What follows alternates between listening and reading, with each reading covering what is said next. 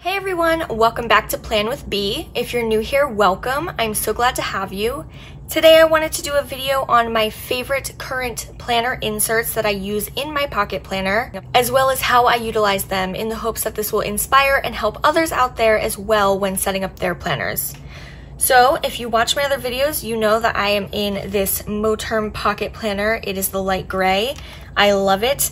I have my eye on the black Moterm pocket planner. However, it is not yet restocked in that color. I've owned the black in the Moterm line before, and I really like their black planner, so I'm hoping to get my hands on one of those soon.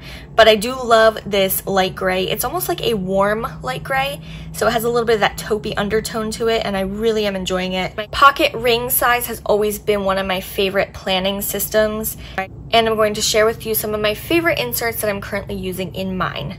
So the first one that is an absolute must, and I'm going to show these to you guys blank, and I'm going to show you in my planner how I'm utilizing them. So this one's an absolute must. It's a monthly overview. So there's all different kind of monthly overviews. There's month on 2-page, month on 1-page, month with task lists. I mean, there's just countless amounts of monthly overviews. And I really think a monthly overview is very important, at least for myself. My brain kind of thinks in a monthly form, so I need to see everything laid out for the month. And these ones are currently what I am using by Peanuts Planner Co. It has a monthly calendar here on the right-hand side, as well as some boxes that you can use for to-do list, tasks, important events. Then on the left-hand side, it has 2 columns and a couple other boxes at the top, and there's numbers going down the side here all the way to 31, so there's a line for each day. What I really enjoy about Peanuts Planner Co. inserts is that in a pocket planner, they work very well because she puts her lines pretty close together. Therefore, I can utilize the page more. On other inserts, sometimes the lines are too far spaced that I'm not utilizing the full page to write as much as I can write on there because I could write pretty small. So that's one thing that I love about her inserts for in a pocket size planner. So I'm gonna go ahead and flip to how I'm utilizing my monthly calendar. And let's see, I'm gonna go to my monthly tab here, and you can see September's spread. So basically on the right hand side here on the calendar, I have written in all the days, and I like to get undated because I start my planners off at different times of the year. So you'll notice that most of my stuff just started in August because I just refreshed my planner for the August through July calendar year so that it's academic. And that's just how, ever since my daughter has started school, I like to use my calendars. So the way that I'm using this is on the monthly calendar side, I'm using some transparent sticky date dots to just highlight very important events and appointments. And at the bottom here, I have wrote dates, and then I write the actual date down the side, and then what each one is for. Whether it's for a holiday, an appointment, an event, whatever I need to see at a monthly glance that needs to catch my eye. I'm also using this column up here to kind of just write little monthly priorities that must get done. And then down here, I just have a little column that I'm using for notes currently, but this could change as the month goes on. Whatever is relevant in my life is how I'm going to set this up. On the left-hand side, I have broken this down further into more columns, and I have used this for mine and my husband's work schedules, as well as my daughter's babysit and school schedule. She's 5 years old, so sometimes family members are watching when my husband and my work schedules overlap. So I have just written who will have her on what days and the time frame, as well as her school schedule, which right now is completely virtual due to the pandemic. So that is how I've used this side. And right next to the number there was an empty box here. So I have written in the, you can see the empty box, the day of the week, so that I can better see which day that is. You can utilize this for whatever you need to. You can track your steps, you can track your work schedule, you can track your meals. I mean, whatever you like to track, this could be used as a tracker. But I personally like to see a whole layout of our work schedules, the school schedule, babysit schedule, appointments, events, and holidays. So that is how I am utilizing my monthly spread. So the next insert that I love to have on hand is a weekly spread. There are so many different weekly spreads that you can get. You can go from a week on 1 page to a week on 4 pages to a week on 7 pages. There are just so many different formats. I'm personally guilty of loving and hoarding inserts. I buy inserts off Etsy and planner shop sites all the time, the PDF versions, and I store them in my Dropbox, and I just have so many that I love, and I love to try out new inserts because it's just a way to kind of switch things up. And also, depending on what is going on that week or day, different inserts could be better utilized depending on what's going on and depending on how they are laid out. So I'm just going to show you 2 different style of weeklies that I've recently been using, but I have used many more than this. So these are both by Simple and Trendy Co. I love her shop. She as well has very minimalistic and functional inserts, which is what I like to use. So this first one is a week on 1 page. I really like this one for when there's not much going on in my week, but when you're in a pocket planner, sometimes you need more space than just 1 page. So I could see really utilizing this in a larger planner like an A5, maybe a personal size, half letter, and I think you'd have more than enough space. However, in here, I realized with things going on lately that I did need a little more space, so I then went and got her week on 2 page Hobonichi style because I used to have a Hobonichi weeks and I loved the layout. However, I missed being able to put my own inserts in and things. So when I saw that she had this, I got it immediately and I'm really enjoying it. This allows me more space to have a breakdown of holidays, events, things that are day specific, and then a running priority and task list on this side. And you can use it for many more things than that. If you want to plan your meals out or your steps or track anything or have notes about anything, you can do that over here. You can also do some journaling if you're into daily journaling. So I really do like this layout, and I'm going to show you guys how I'm using them. So if we go to my current section and the today section, it's going to bring me to today.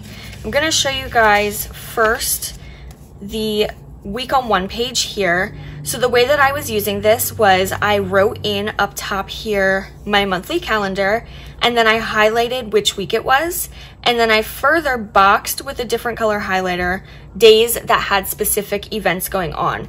And then over here, I just wrote down those dates and put what the event was for that day, so I could have a quick overview of what was going on that week that was very important to catch my eye. Down below, I just had a running task list of things that I needed to get done. This worked out great, but like I said, I think it would be better suited for a larger planner because I just have a little bit too much going on to squeeze it in. So I then went to the Hobonichi style, and let me show you how that looks. This is the same week as the one I just showed you, just so that you could see. And what I've done is I broke down my week over here by holiday, events going on, and appointments. I wrote in the dates here in the boxes and just highlighted them, as well as I wrote up top the month and highlighted that as well. Over here, I decided to break this up into weekly priorities and weekly tasks. I just put a little bit of highlight here and down for the check boxes, and I wrote the top priorities that I must get done this week and a running task list of what I would like to get done this week. Whatever I do not will be migrated to the next week, and whatever I do complete, I will just put a check mark.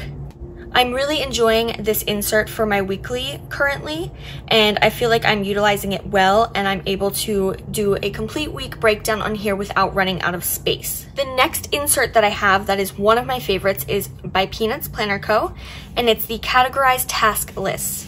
She has them in a 5-column and a 3-column categorized list. I love using these for so many different reasons. They can be utilized in so many different ways. So the way that I am using them is for my inbox. And if you saw my previous planner flip throughs, you'll notice that I did throw away some of my old inbox sheets.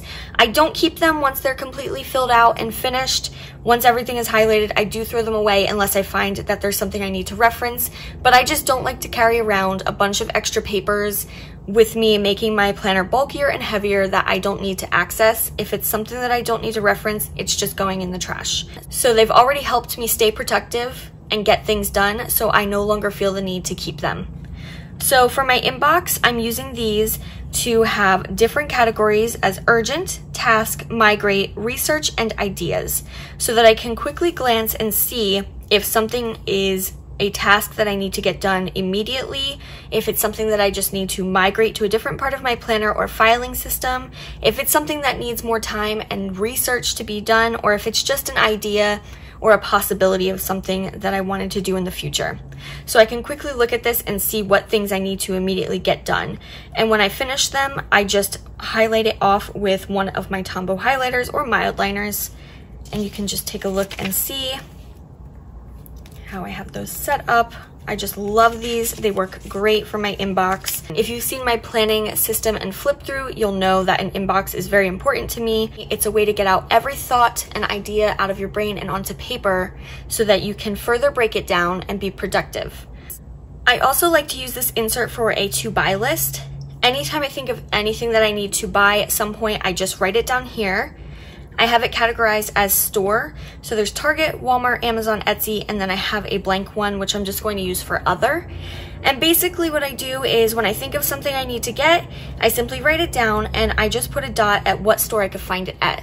So the next time that I'm in one of those stores or shopping online at one of those places, I can just look at my list and see what items that are available there that I could pick up while I'm there. Although there's a lot more inserts I could tell you about that I absolutely love to use, the last one that I'm going to tell you that I think is a must is a blank insert. Whether it's grid, dot, blank, or lined, I just think having paper where you can write down anything is an absolute must in your planner. Whether you just need to write down notes, lists, you can fill it out on here. I like doing the grid style paper because it's already lined off in both ways. So you can create boxes, you can create columns, you can create rows, however you want to set it up for whatever kind of information you want to put on here. So I use grid paper for so many different things. In my notes section, it's filled with different notes on grid paper.